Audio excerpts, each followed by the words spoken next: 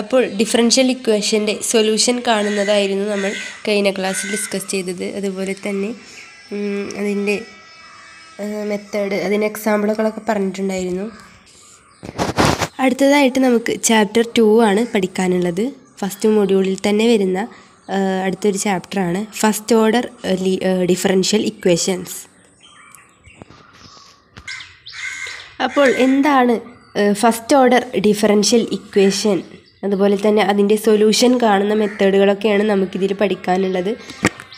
ഇപ്പോൾ plus ടുവിലൊക്കെ maths പഠിച്ചവരാണെങ്കിൽ ഏകദേശം നിങ്ങൾക്ക് അപ്പോൾ ജനറലായിട്ട് ഫസ്റ്റ് ഓർഡർ ഡിഫറൻഷ്യൽ ഇക്വേഷൻ ഈ ഒരു ഫോമാണ്, dy/dx = f(x, y) എന്ന്. അപ്പോൾ നിങ്ങൾക്ക് എഴുതുന്നുണ്ടാവും എന്താണ് ഈ ഒരു first order differential equation. Order എന്താണെന്ന് നമുക്കറിയാം, ഫസ്റ്റ് ഓർഡർ ഡിഫറൻഷ്യൽ ഇക്വേഷൻ എന്നങ്ങനെ, അതുപോലെ second order differential equation, third order differential equation എന്നിങ്ങനെ ഡിഫറൻഷ്യൽ ഇക്വേഷൻസിനെ എന്ത് ചെയ്തിട്ടുണ്ട്, ക്ലാസിഫൈ ചെയ്തിട്ടുണ്ട്. അപ്പോൾ നമുക്കറിയാം, അപ്പോൾ ഒരു നമ്മുടെ മാത്സിൽ പോളിനോമിയൽ ഇക്വേഷൻസിനെ നമ്മൾ first degree polynomial, second degree polynomial അങ്ങനെ നമ്മൾ കാറ്റഗറൈസ് ചെയ്തിട്ടുണ്ട്. ആ ഒരു രീതിയിൽ തന്നെയാണ് first order differential equation, second order differential equation എന്ന് പറഞ്ഞുകൊണ്ട് ഡിഫറൻഷ്യൽ ഇക്വേഷൻസിനെ ഇങ്ങനെയാണ് ക്ലാസിഫൈ ചെയ്തിട്ടുള്ളത്. ആ ഒരു രീതിയിലാണ്. അപ്പോൾ ഫസ്റ്റ് നമുക്ക് എന്താണ് ഇതിൻ്റെ ഫസ്റ്റ് ഓർഡർ ഡിഫറൻഷ്യൽ ഇക്വേഷൻസിൻ്റെ സബ് ക്ലാസസുകൾ, അതുപോലെ തന്നെ ഈ ഒരു ഫസ്റ്റ് ഓർഡർ ഡിഫറൻഷ്യൽ ഇക്വേഷൻ്റെ സോൾവ് ചെയ്യാനുള്ള മെത്തേഡുകളൊക്കെയാണ് നമുക്ക് പഠിക്കാനുള്ളത്. അപ്പോൾ നമുക്ക് അതിലേക്ക് കടക്കാം. അതുപോലെ തന്നെ നിങ്ങൾ മുമ്പ് മാത്സിന് നേരത്തെ പറഞ്ഞ പോലെ തന്നെ മുമ്പ് BSc സയൻസ് പ്ലസ് ടുവിലൊക്കെ മാത്സ് പഠിച്ചവരാണെങ്കിൽ ഈ ഒരു മെത്തേഡുകൾ സെപ്പറബിൾ വേരിയബിൾ ഇൻ്റഗ്രേഷൻ തുടങ്ങി ഇൻ്റഗ്രേഷൻ മെത്തേഡുകളൊക്കെ വരുന്നുണ്ട്. ആ ഒരു മെത്തേഡുകളൊക്കെ പരിചിതമായിരിക്കും. അല്ലാതെ ഉള്ളവർക്കായിരിക്കും കുറച്ചുകൂടി ഒന്ന് ടഫായിട്ട് തോന്നുക. അപ്പോൾ ഫസ്റ്റ് സെപ്പറബിൾ ഡിഫറൻഷ്യൽ ഇക്വേഷനാണ്. അതായത് ഒരു ഡിഫറൻഷ്യൽ ഇക്വേഷനെ സെപ്പറബിൾ ഇക്വേഷനാക്കിയിട്ട് നമുക്ക് എന്ത് ചെയ്യാം, ഇക്വേഷനെ മാറ്റാം. ആ ഒരു രീതിയിൽ ഇക്വേഷനെ കണ്ടതിന് വേരിയബിൾ സെപ്പറബിൾ ഫോമിലാക്കിയതിന് ശേഷം നമുക്കതിൻ്റെ അതിനെ സോൾവ് ചെയ്യാം. അപ്പോൾ ഫസ്റ്റ് സെപ്പറബിൾ ഡിഫറൻഷ്യൽ ഇക്വേഷൻ ആ ഒരു പേരിൽ തന്നെ ഉണ്ട്. നമുക്ക് എന്താണ് അതിൽ മെയിനായിട്ട് ചെയ്യുന്നത്, സെപ്പറേറ്റ് ചെയ്യുകയാണ്. നമുക്ക് തന്നിട്ടുള്ള ആ ഒരു ഇക്വേഷനെ സെപ്പറേറ്റ് ചെയ്യുകയാണ്. അപ്പോൾ അതിലിപ്പോൾ നമുക്ക് dy/dx = m(x/n)(y) എന്ന് പറയുന്ന ഈ ഒരു ഫോമിലാണ് നമുക്ക് തന്നിട്ടുള്ളതെങ്കിൽ, ഇപ്പോൾ ഫസ്റ്റ് ഓർഡർ ഡിഫറൻഷ്യൽ ഇക്വേഷനാണ് ഈ ഒരു തന്നിട്ടുള്ളത്. അപ്പോൾ ഈ ഒരു ഫസ്റ്റ് ഓർഡർ ഡിഫറൻഷ്യൽ ഇക്വേഷൻ ഇങ്ങനെ ഒരു ഫോമിൽ തന്നിട്ടുണ്ടെങ്കിൽ നമുക്ക് അതിനെ എന്ത് ചെയ്യാം, അതിനെ റീറൈറ്റ് ചെയ്തുകൊണ്ട് ഈ ഒരു x ഉള്ള ടേമുകളെ ഒരു ഭാഗത്തേക്കും y ഉള്ളതിനെ ഒരു ഭാഗത്തേക്കും ആക്കിയിട്ട് മാറ്റി എഴുതാം. അതായത് ഈ ഒരു mx ഈ ഒരു dx അങ്ങോട്ട് പോയിട്ട് mx(dx) = ഈ ny ഇങ്ങോട്ട് വന്നിട്ട് ny dy എന്നാക്കാം. ജസ്റ്റ് ഒന്ന് മാറ്റി എഴുതി, അതായത് y ഉള്ളത് ഒരു ഭാഗത്തേക്കും x ഉള്ളതൊക്കെ ഒരു ഭാഗത്തേക്കും.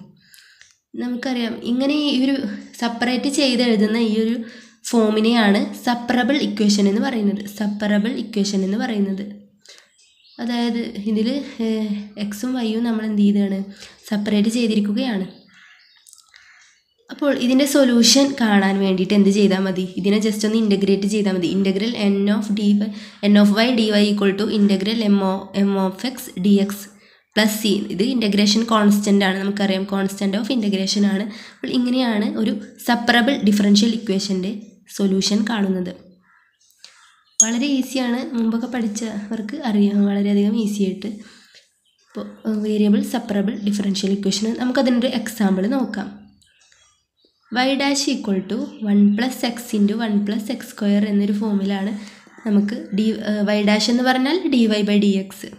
അപ്പോൾ ഇങ്ങനെയൊക്കെ y', y', y', y" എന്നൊക്കെ തരും. പക്ഷേ ഫസ്റ്റ് ഓർഡർ ഡിഫറൻഷ്യൽ ഇക്വേഷൻ്റെ കേസിൽ y' എന്ന് മാത്രമേ തരികയുള്ളൂ. കാരണം dy/dx മാത്രം. ഓർഡർ എന്താണ്, ഫസ്റ്റ് ഓർഡറാണ്. dy/dx = 1 + x × 1 + y² ആണ്.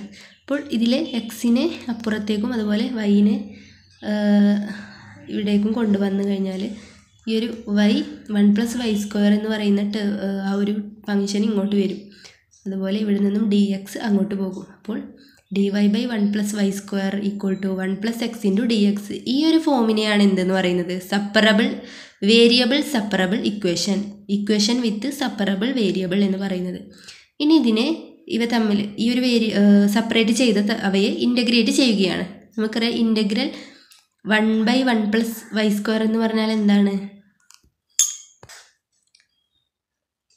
tan ഇൻവേഴ്സ് ഓഫ് y ആണ്. അതുപോലെ ഇൻ്റഗ്രൽ 1 + x dx എന്ന് പറഞ്ഞാൽ 1 dx ആകുമ്പോൾ അത് സെപ്പറേറ്റ് ചെയ്തിട്ട് ഇൻ്റഗ്രേറ്റ് ചെയ്യുമ്പോൾ 1ൻ്റെത് എക്സിൻ്റെത് x²/2 പ്ലസ് ഇൻ്റഗ്രേഷൻ കോൺസ്റ്റൻറ്റ്. അത് രണ്ട് സൈഡിലെയും കോൺസ്റ്റൻറ്റുകൾ ഇവിടെയും ഉണ്ട്. ടോട്ടലായിട്ട് നമ്മൾ ഒരു ഭാഗത്ത് ഈ ഒരു ഇൻ്റഗ്രേഷൻ കോൺസ്റ്റൻറ്റ് ഇട്ട് കൊടുക്കുകയാണ്. അല്ലെങ്കിൽ y = എന്ന് പറയുമ്പോൾ yനെ മാത്രം അവിടെ നിർത്തിയാൽ y = ഇവിടെ tan ഇൻവേഴ്സ് ആണ്. അപ്പോൾ അത് അങ്ങോട്ട് പോകുമ്പോൾ tan എന്ന് വരും. tan ഓഫ് ബാക്കിയുള്ള ടേമുകൾ, അതായത് 1/2 x² + x + c. ഇതാണ് അതിൻ്റെ സൊല്യൂഷൻ. അതായത് സൊല്യൂഷൻ കാണണമെങ്കിൽ നമ്മൾ ആ ഒരു y ടേം എന്ത് ചെയ്യണം? y = എന്ന് പറഞ്ഞുകൊണ്ട് മറ്റ് ടേമുകളൊക്കെ മറ്റ് വശത്തേക്ക് മാറ്റണം. അപ്പോൾ ഇങ്ങനെയാണ് first order differential ഇക്വേഷൻ്റെ solution separable variable use ചെയ്തുകൊണ്ട് കാണുന്നത്. അതിന് ഇനിയും ബുക്കിൽ എക്സാമ്പിളുകളൊക്കെ കൊടുത്തിട്ടുണ്ട്. നിങ്ങൾ അതൊക്കെ ഒന്ന് ചെയ്ത് നോക്കുക. അതുപോലെ ഇതിലൊരു ഇനീഷ്യൽ കണ്ടീഷൻ തരുന്ന ഒരു പ്രോബ്ലം കൂടി കൊടുത്തിട്ടുണ്ട്. അതായത് ഇപ്പോൾ നമുക്ക് ഇതിൻ്റെ സൊല്യൂഷൻ കണ്ടതിന് ശേഷം അതിലൊരു ഇനീഷ്യൽ കണ്ടീഷൻ കൂടി തന്നു കഴിഞ്ഞാൽ എന്താണ് ചെയ്യുക എന്നുള്ളതാണ്. അപ്പോൾ നമുക്ക് അപ്പോൾ y(0 = 1) എന്ന് പറയുന്ന ഒരു ഇനീഷ്യൽ കണ്ടീഷനാണ് തന്നിട്ടുള്ളത്. നമുക്കറിയാം ഇനീഷ്യൽ കണ്ടീഷൻ തന്നു കഴിഞ്ഞാൽ ഈ ഒരു y(0) എന്ന് പറയുന്ന ഈ ഒരു 0 എന്ന് പറയുന്നത് എന്താണ്? എക്സിൻ്റെ വാല്യൂ ആണ്. ഈ 1 എന്ന് പറയുന്നത് എന്താണ്? വൈൻ്റെ വാല്യൂ ആണ്. അപ്പോൾ x = 0 y = 1 എന്ന് നമുക്ക് കിട്ടുന്ന ആ ഒരു ആൻസറിൽ സബ്സ്റ്റിറ്റ്യൂട്ട് ചെയ്ത് കൊടുക്കണം. അങ്ങനെ കിട്ടുന്ന ആ ഒരു സിയെ നമുക്കപ്പോൾ സിയുടെ വാല്യൂ കിട്ടും. ഈ ഒരു ഇക്വേഷനിൽ ആ ഒരു വൈൻ്റെ എക്സിൻ്റെ വാല്യൂ കൊടുക്കുമ്പോൾ സിയുടെ വാല്യൂ കിട്ടും. ആ ഒരു സിയെ ആഡ് ചെയ്തിട്ട് നമ്മൾ ആൻസറിൽ എഴുതുമ്പോഴാണ് ആ ഒരു ഇനീഷ്യൽ കണ്ടീഷൻ സാറ്റിസ്ഫൈ ചെയ്യുന്ന സൊല്യൂഷൻ നമുക്ക് ലഭിക്കുന്നത്. ഓക്കെ. അതുപോലെ തന്നെ ഇങ്ങനെ വലിയ കോംപ്ലക്സ് ആയിട്ടുള്ള ക്വസ്റ്റ്യൻസൊക്കെ വരാം. അപ്പോൾ ഇതിങ്ങനെയൊക്കെ ചോദിച്ചു കഴിഞ്ഞാൽ അതിൽ നിന്ന് കോമൺ ആയിട്ടുള്ള ടേമിനെ നിങ്ങൾ ഔട്ട്സൈഡ് എടുത്തതിന് ശേഷം ഈ ഒരു രീതിയിലാണ് ഇൻ്റഗ്രേറ്റ് ചെയ്യേണ്ടത്. അതിന് ശേഷം സെപ്പറേറ്റ് ചെയ്തിട്ട് ഇൻ്റഗ്രേറ്റ് ചെയ്യുക. ഓക്കെ. അതുപോലെ തന്നെ വളരെ ഇമ്പോർട്ടൻ്റ് ആയിട്ടുള്ള ഒരു ക്വസ്റ്റ്യനാണ് dy/dx = y² - 4 എന്ന് പറയുന്ന ക്വസ്റ്റ്യൻ.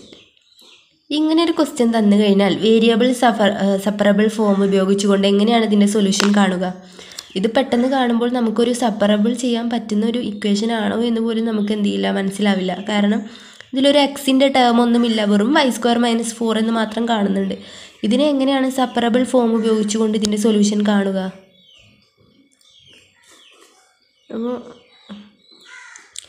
നമുക്കറിയാം y² - 4 എന്ന് പറഞ്ഞാൽ എന്താണ്? y - 2 × y + 2 ആണ്.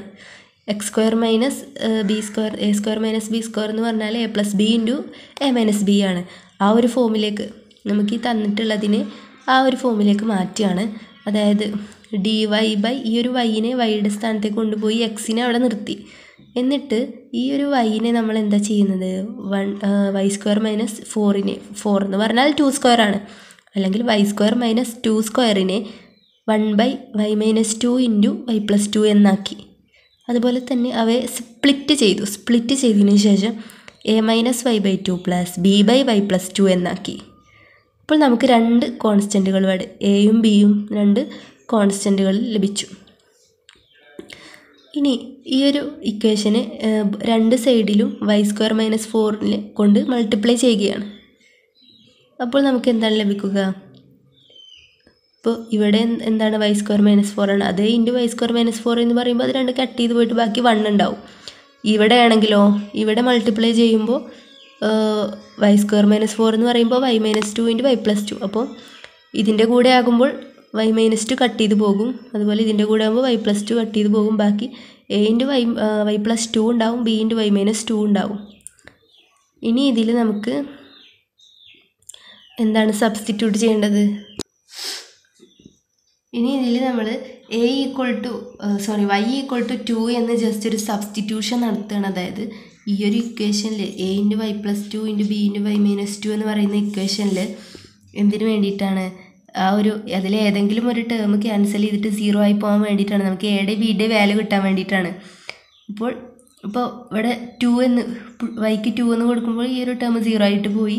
ബാക്കി എന്തുണ്ടാവും? 1 = 4a എന്നുണ്ടാവും. 2 + 2 4a എന്നുണ്ടാകും.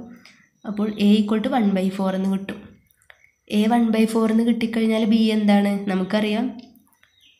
ഈ ഒരു ഇക്വേഷൻ വെച്ചുകൊണ്ട് നമുക്ക് എന്ത് 1 = 4a + b × y - 2 എന്നാണ്. ആ ഒരു ഇക്വേഷനിൽ സബ്സ്റ്റിറ്റ്യൂട്ട് ചെയ്താൽ എയുടെ വാല്യൂ സബ്സ്റ്റിറ്റ്യൂട്ട് ചെയ്താൽ b = -1/4 എന്ന് കിട്ടും. എയും ബിയും കിട്ടി. ഇനി ഇതിലത് നമ്മൾ നേരത്തെ കണ്ടുവച്ച ആ ഒരു ഇക്വേഷനിൽ അത് എയുടെയും ബിയുടെയും വാല്യൂ സബ്സ്റ്റിറ്റ്യൂട്ട് ചെയ്തു. അതിൽ നിന്നും ഇനി കോമൺ ആയിട്ട് 1/4നെ ഔട്ട്സൈഡ് എടുത്തു. ഔട്ട്സൈഡ് എടുത്തതിന് ശേഷം ബാക്കി എന്തുണ്ട്? × dy = dx എന്നുണ്ട്. നമ്മൾ ആ ഒരു 1/1 y² - 4ന് പകരമാണ് ഈ ഒരു ഇക്വേഷൻ സബ്സ്റ്റിറ്റ്യൂട്ട് ചെയ്തത്. ബാക്കി dy-യും dx ഒക്കെ അവിടെ ഉണ്ട്. ഇനിയാണ് നമ്മൾ എന്ത് ചെയ്യുന്നത്? ഇൻ്റഗ്രേറ്റ് ചെയ്യുന്നത്. ഓക്കെ, അപ്പോൾ ഇങ്ങനെ ഒരു ക്വസ്റ്റ്യൻ തന്നു കഴിഞ്ഞാൽ ഇനി y² - 4 എന്ന് മാത്രമല്ല y² - 9 എന്ന് ചോദിച്ചാലും അല്ലെങ്കിൽ ഏതെങ്കിലും ഒരു സ്ക്വയർ ആണെങ്കിലൊക്കെ ചോദിച്ചു കഴിഞ്ഞാൽ നിങ്ങൾ ഈ ഒരു ഫോമിൽ a² - b² = a + b × a - b എന്ന ആ ഒരു ഫോമിലാക്കി മാറ്റി റിഡ്യൂസ് ചെയ്ത് ഈ ഒരു ഫോമിലേക്ക് എത്തിക്കണം. അതിനുശേഷം ഇൻ്റഗ്രേറ്റ് ചെയ്യണം. ഓക്കെ, ഇൻ്റഗ്രേറ്റ് ചെയ്യുമ്പോൾ നമുക്ക് ഈ ഒരു ഫോമിൽ കിട്ടും. അതുപോലെ തന്നെ ഇപ്പോൾ lnൻ്റെ ടേം ആണെങ്കിൽ അതിൽ എക്സ്പോണൻഷ്യൽ കൊടുക്കുമ്പോൾ നമുക്ക് ഈ ഒരു ഫോമിൽ കിട്ടും ആൻസർ. ഓക്കെ, ഇങ്ങനെയാണ് y-നെ ഒരു സൈഡിൽ നിർത്തിക്കഴിഞ്ഞാൽ ബാക്കിയുള്ള ടേമുകളൊക്കെ ഒരു സൈഡിൽ കൊണ്ടുപോയി കഴിഞ്ഞാൽ ഇതാണ് സൊല്യൂഷൻ കിട്ടുന്നത്. ഓക്കെ, സംശയമൊന്നുമില്ലെന്ന് വിചാരിക്കുന്നു. നമുക്ക് ബാക്കി അടുത്ത ക്ലാസ്സിൽ ഡിസ്കസ് ചെയ്യാം.